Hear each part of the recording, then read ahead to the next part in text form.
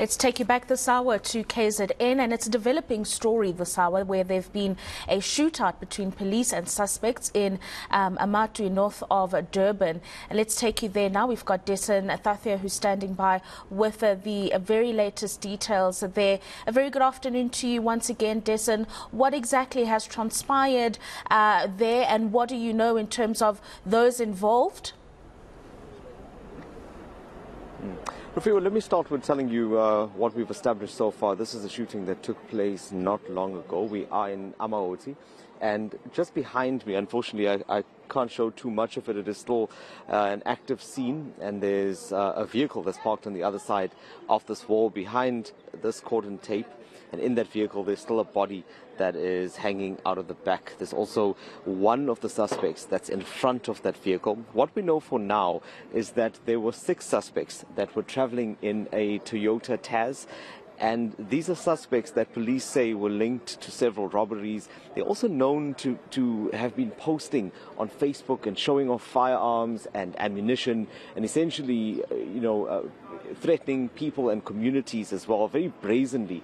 And this has been going on for a while. So we understand that this group is linked to those that have been doing that. Among them, we're also told, are 2 foreign nationals, Mozambicans in fact, that are here.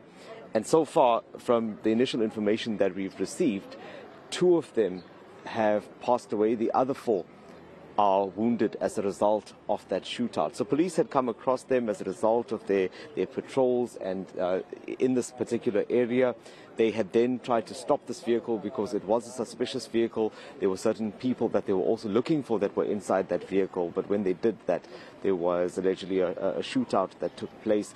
They tried to shoot at police, and when they returned fire, they ended up killing 2 of those suspects that were traveling in that vehicle. So for now, the police have cordoned off the area. The community is being kept at bay. You'll see the paramedics that are also here. They had come to attend to the injured, but the community really is just in shock there on the other side of that cordon, watching what has unfolded. You can see this is a fairly populated area. So when this took place, it did attract the attention of the broader community here.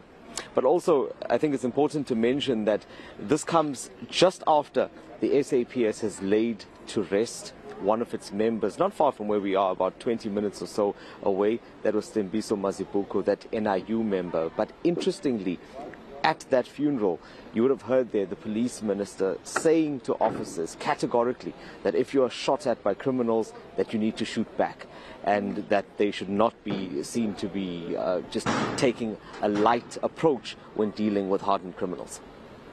Dasen, you mentioned that these are known criminals who've engaged in various criminal activity. Do you have a sense for our viewers the kind of crimes they have potentially been involved in? And I'm asking here specifically because we've seen a spike in cash in transit heists. We know there's a number of political killings that happen in KZN in particular. So are there any particular crimes that these suspects have been linked to, or is this something that the police are yet to establish?